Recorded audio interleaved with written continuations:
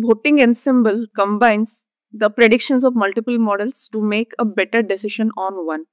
Hello everybody, welcome back to my channel. Today we are going to understand the voting ensemble learning, and the two core concepts are there, which are hard voting and soft voting. We will understand them, and post this session we will see how our practical aspects of my voting ensemble learning is working. So let's talk about it. This is the last one which we are talking about, voting ensemble learning. So till now, what are the different ensemble techniques we understood, guys? It's just, let's refresh our memory on that. So we understood about bagging, then we understood about boosting, then we understood about stacking, blending, then the final one is my voting. Bagging is based on what, guys? Bootstrap aggregating. Bootstrap aggregating. Boosting, again, we have gradient boosting, right? Gradient boosting.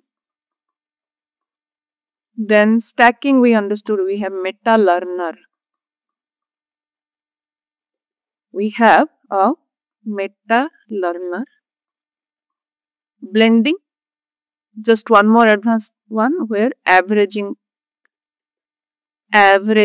concept comes into picture, right? Then we have voting. So voting, we have two things which you have to understand. One is the hard voting and soft voting.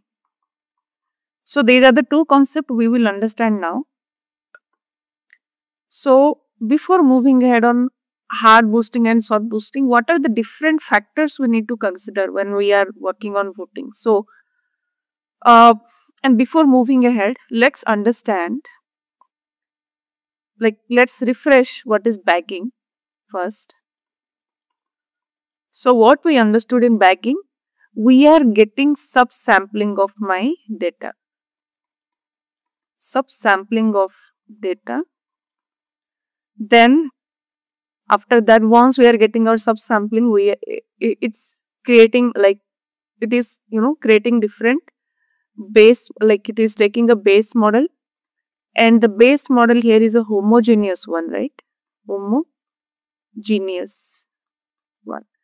Suppose, it's not suppose, it is always taking a decision tree. So my decision tree will take, it will create many decision trees. DT1, DT2, DT3, right? What it will do? It will take few samples.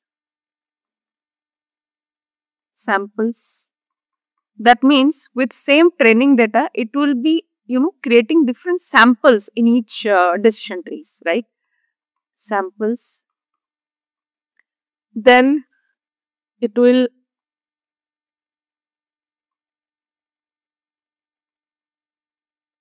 right?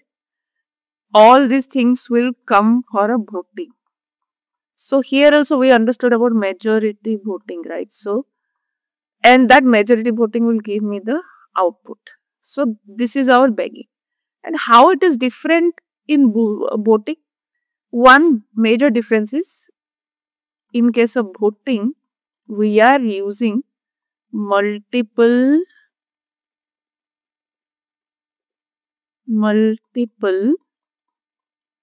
base models. We are taking multiple base models. When we are talking multiple base models, that means these are different algorithms. Different algos. So the algos can be KNN, then SVM, then we have DT, then we have random forest, right? Then we have logistic regression. These are the major, algorithms which are considering, and each model will be a different. So this is going to be KNN. This is going to be SBM. This is going to be decision tree, RF, LR. They will predict. So we will get some prediction. This is my prediction. Predict 1. This is my predict 2. This is my predict 3. This is my predict 4. And this is my predict 5. Once we will get all these predictions, what exactly it is going to do?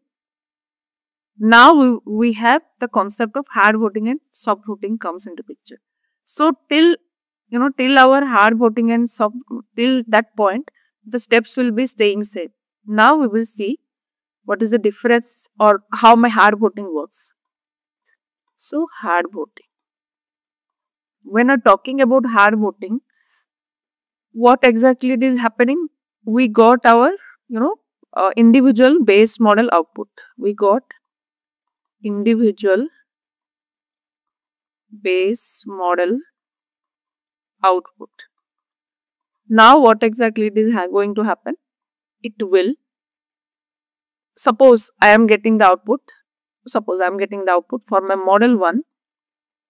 I got output as 1, and suppose you have two classes as your target, 0 and 1, right? Two classes you have 0 and 1. So my model 1 is giving me 1. My model 2 is going to give me 0. Then my model 3 is going to give me again 1. My model 4 is going to give me 1. And my model 5 is going to give me 0. Keep it in mind that in my hard voting, it always relies on your labels. It always relies on a class level. So what is class level? That's nothing but a 0 and 1 in this case. Now what exactly it is going to happen? It will count. It will count. What is the total count of 1? 1, how many counts? I have 3 counts. 0, how many counts? I have 2 counts. Now my voting comes into picture. Which is there as a majority quantity? I have 1 as a majority quantity. So my output will be 1. And based on that, here what we are checking when we are trying to do, our practical point of view, we are checking our accuracy. So if it will give this, then my accuracy will be more. Now we will understand my soft voting.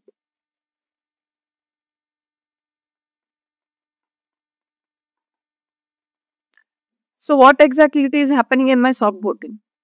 Again, the steps are same. We are getting different base models, of which we are talking as a heterogeneous models. Now what exactly it is going to happen? We will get, here it's a bit different. We are going to get the confidence level or my predicted probability. We knew how we are going to get our probabilities, right? When we are getting our prediction, at the same time we have a method called predict underscore proba underscore. So with that we are getting our probability. Now again here my class I am going to be 0 and 1. These are my target. These are my target.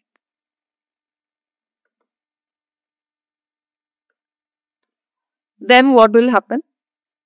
I have model 1. I have 5 models, right? I have model 1, model 2, model 3, model 4 and model 5. What will happen now? It will, instead of giving me class levels, we need to consider here the probabilities. Suppose, what is the meaning of probability? As I have 0 and 1, 2 classes, my model 1 will tell, okay, I have like positive class only we need to consider every time, right? So what will be the probability of getting my positive class here? Suppose. So here suppose I am going to get 0.81. I got my probability. Then in my model 2, if I'll get 0.64, If my model 3, I'm going to get 0.43. If my model 4, I'm going to get 0.31. And if my model 5, I'm going to get, it's going to check. That means here it is checking for 1, here it is checking for 1, here it is checking for 1, here it is checking for 0, here it is checking for 0. Why I am telling 1 and 0? Because it is considering which class or which label is having maximum number, and it is giving me the probability of that. So here it is telling that I have one class presence is having more, then even in model 2 I have 1, in model 3 I have 1, in my model 4 I have 0, in my model 5 I have 0. So here I am saying that I have my major classes present, but instead of going ahead with my label, I am giving the probabilities. Now what will happen for class 1? It will take average of all probabilities. That means it is going to take 0.81 plus 0.64 plus 0.43 divided by 3. From my class 0, it is going to take 0.31. If this is going to be 0.69, 0.31 plus 0.69 divided by 2. So we have to calculate the average. So let me quickly calculate the average of it. So I got my output as, this one is 0.62, this one is 0.5. Now what it will see, which class probabilities or which average probability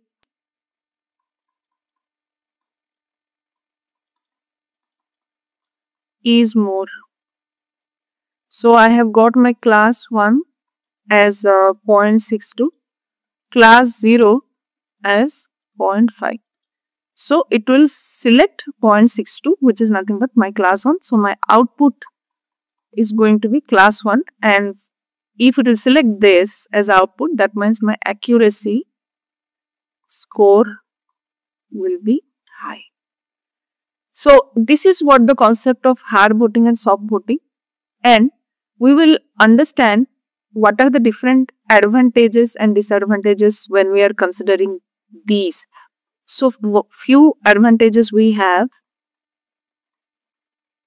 Few advantages of my hard voting and soft voting we have are,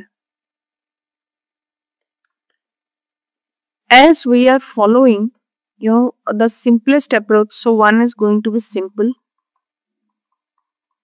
And one more thing, guys, when in real scenario we are going to work on this, we can add weights. Why we are adding weights? What is the purpose of adding weights? When we are adding weights, and this is optional, this is not mandatory, but when we are adding weights, we are giving the equal chance to each algorithm to work. So with that, what are the things we are handling? We are handling bias, we are handling generalization. So what exactly is going to happen? Based on the capabilities of the algorithms, as we are taking different algorithms, based on the capabilities of the algorithms, it is going to work in the way so that it will be always generalized, less error will be there, and it won't be biased on one output. Just the way we understood during our class imbalance, because that is important. Even here also this is important.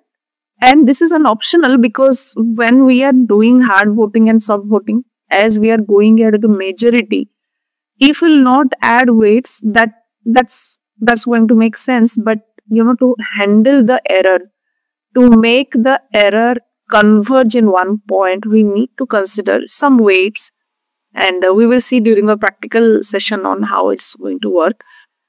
Now we will get back to our advantages. So one is simple, second, we more better generalization. Third is easy to implement.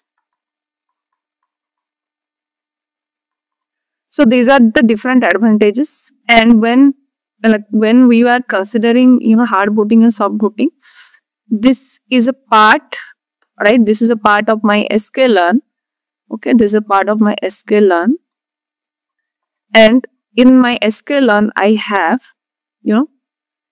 like how we are implementing. We are going to implement with estimator. So these are the different parameters which are going to consider. So in my estimator, we have to, before that we have to define our base models. Then those estimators we have to give input as a models.